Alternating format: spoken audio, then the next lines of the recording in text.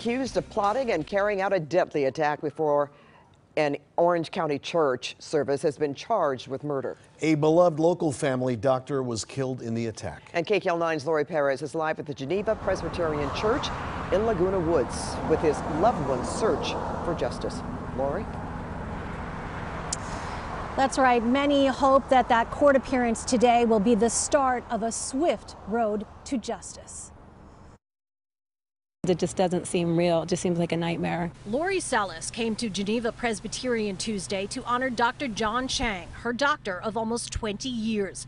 She says when she heard about a hero in the shooting and saw his picture, she went from happy to heartbroken in a second. It said, oh, a local hero, and I see Dr. Cheng's picture pop up, and I was like, oh my God, he's a hero.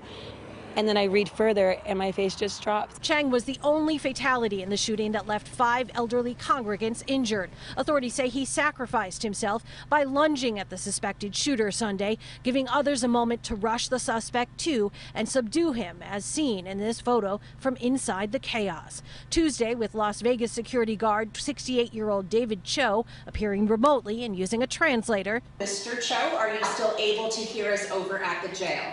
The DA made the case for 10 charges: capital murder with special circumstances, 5 counts of attempted murder, and 4 counts possession of explosive devices.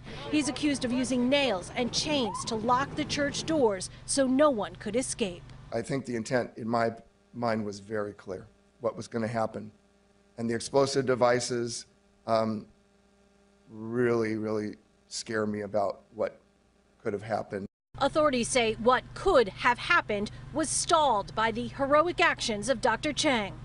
His loss noted by the president of Taiwan, who tweeted, "I want to convey my sincere condolences on the death of Dr. John Cheng and my hopes for a prompt recovery for those injured in the shooting at Irvine Taiwanese Presbyterian Church in California. Violence is never the answer."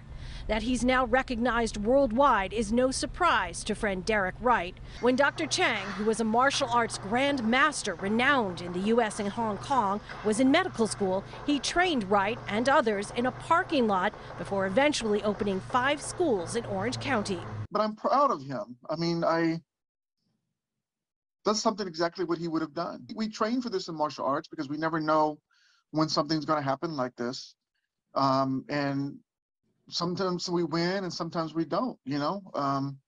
He lost his life, but so many other lives were saved because of it. Wright and others who knew Dr. Cheng say he dedicated his life to saving lives. It's no surprise he ultimately gave it to. He saved my life more than once. He honestly treated me for anxiety and depression, which is even when nobody else really knew about it, he was there for me. He really was just a true, compassionate, caring man who took care of everybody else before himself. Now, aside from his medical practice, we're told that Dr. Cheng himself trained hundreds of students in martial arts at those schools he opened. The district attorney said today he is considering this as a death penalty case. In Laguna Woods, I'm Lori Perez. Back to you.